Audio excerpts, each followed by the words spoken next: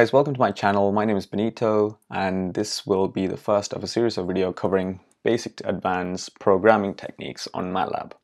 So Matlab is a programming platform mainly used by engineers, scientists, and mathematicians to solve numerical problems.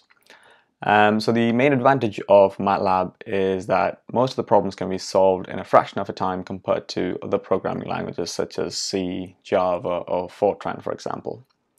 So we can start Matlab by clicking on the icon and it opens up the Matlab window. So here I have the 2017 B version with the academic license. So as soon as you open up Matlab, what you see is the command window, the current folder window, and the workspace window.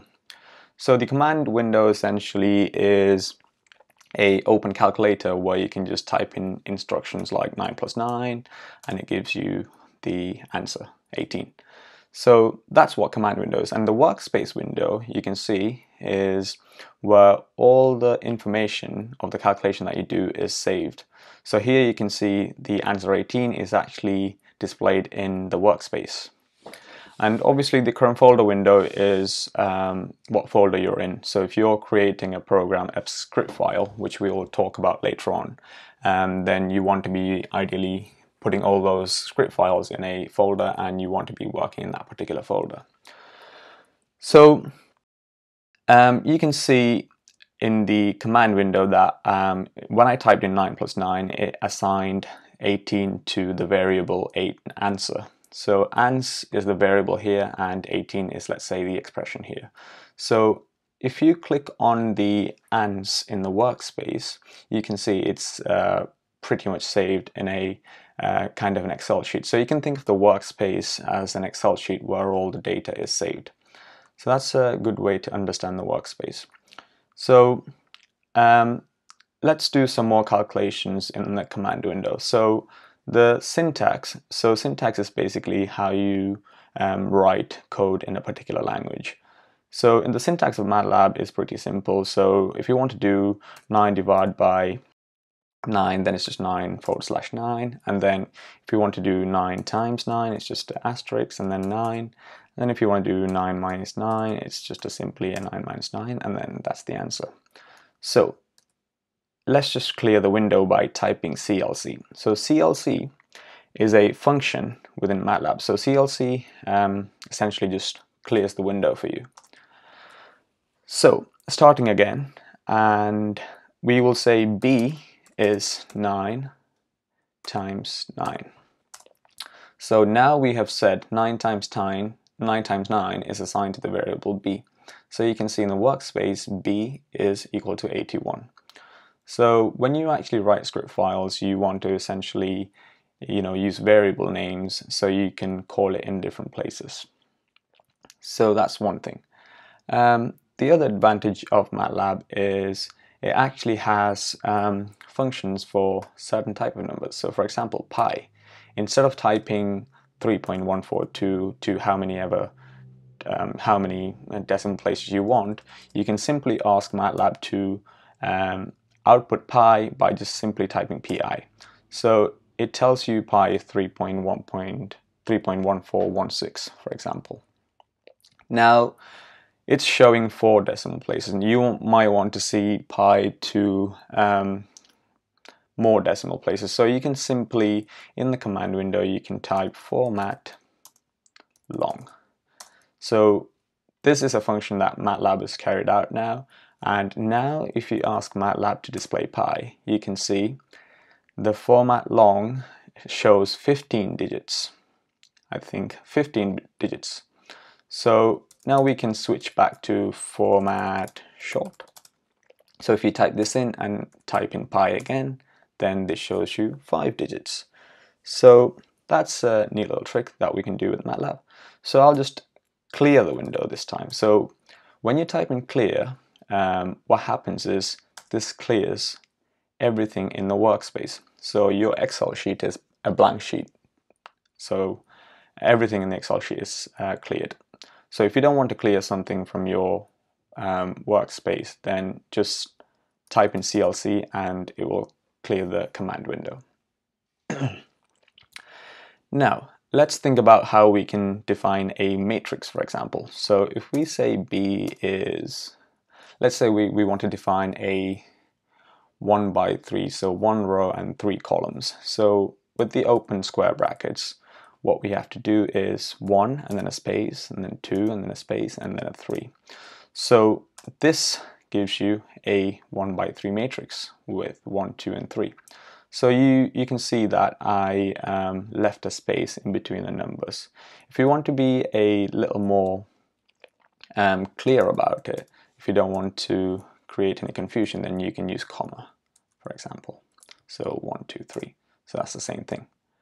Another neat little trick in Matlab is if you want to access a previous calculation that you did, then you can simply press on the up arrow and then it shows you the commands that you carried out in the previous sequences. So you know that I carried out pi, format short, pi clear. So I can navigate up and down and then choose the command that I want. So I'll do clear and then I'll do CLC. Now, if I want to do a 2 by 2 matrix, for example, so we will say B is open brackets, close brackets, 1 space 2 and then a semicolon. So a semicolon indicates a new row. So and then we'll do 3 and then 4 and enter. So here you can see a 2 by 2 matrix. So this is how you define a 2 by 2 matrix in Matlab. So simple. So let's say if you want to add another row, so you can simply do 4, 5, and then it gives you, there you go, 3 rows and 2 columns. Now let's clear this, CLC, CLC. Now, so when you actually come to do your coursework or whatever program that you're trying to create, you ideally want to create a script file. So a script file is essentially like a text file where you write all your instructions and save it so you can share it with other people or, you know, go back to it and edit it later on. So we can create a script file by clicking on the new script icon here. So this splits the command window into 2 and then you can see this is the new script file. So usually a good practice is to start off with a comment. So a comment is actually added in Matlab with the percentage sign. So you start with a percentage sign, then that line will be a comment and it doesn't do anything in terms of calculation. So we will say this is a tutorial 1. And then we will do the same operations, let's say. So we'll say A is a 2 by 2 matrix, colon, and then 3, 4, and then semicolon. So semicolon is something that you put at the end of every line. So if you want to finish a line in a script file, then you end it with a semicolon. And a semicolon, what essentially does is it suppresses the display of the value. So what I mean by that is, so if you want to run this, for example, instead of pressing enter, what we have to do is click on the run. And when you click on the run, Matlab will ask me to save this, give it a name. So I will call it tutorial 1, for example. So you can see it's got an extension of .m. So the script files in Matlab have a .m extension file name. So when we run it, because we had a semicolon, the output, which is supposed to come out in the command window, is suppressed. So if we take this semicolon out and then run it again, you can see that the output is actually displayed in the command window. So if you don't want to, if you're writing a big script and you don't want to display everything, then you can just put semicolons.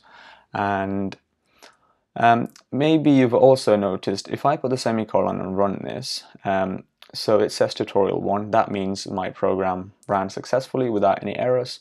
So you can see it's actually saved in the workspace. Now, let's say I want to define another matrix B. So I can do 2, 3, semicolon, 4, 5, and then we'll do this. So, and if we run this, you can see it ran fine, and then it saved A and B. So that's all good. Now let's say I want to do C is equal to A plus B. If you run this, you can see MATLAB actually added the two matrices together for you. So that's very simple and straightforward. And also you can see MATLAB has actually saved the variable C with the values. So if we open up the values here in the Excel sheet or the workspace, you can see it's actually put into different columns and rows. So and there's little tricks with MATLAB where you can look for a certain value in a matrix, which I will show you later on. So so obviously we talked about CLC and clear. So these are essentially functions, and one good thing with MATLAB is you can use the help function as well. So if you type in help and then CLC, which is a function that we've used, then it shows you what it actually does. So CLC, clear command window, clears the command window and homes the cursor. So if we do help clear, then it shows you the instructions, well, what help clear actually does. So clear removes all variables from the workspace. So we know that's true. So when you come to learn more about MATLAB, you will learn more functions in MATLAB like plot, which allows you to create a plot. So I will show you this later in the series. And you can ask MATLAB help plot, and then it shows you the instructions. So you can actually you even get like little examples, for example here. So also there's tons of tutorials and help in the MATLAB website as well, and then you can click on this link here, which actually directly takes you to MATLAB. So I think I'm going to stop here. My aim is to create short videos no longer than 10 minutes, so you won't get bored basically. So I hope you found this video helpful. If you did find it helpful, then give me a thumbs up and give me a subscribe. And if you have any questions, then leave a comment and I'll try to get back to you as soon as possible.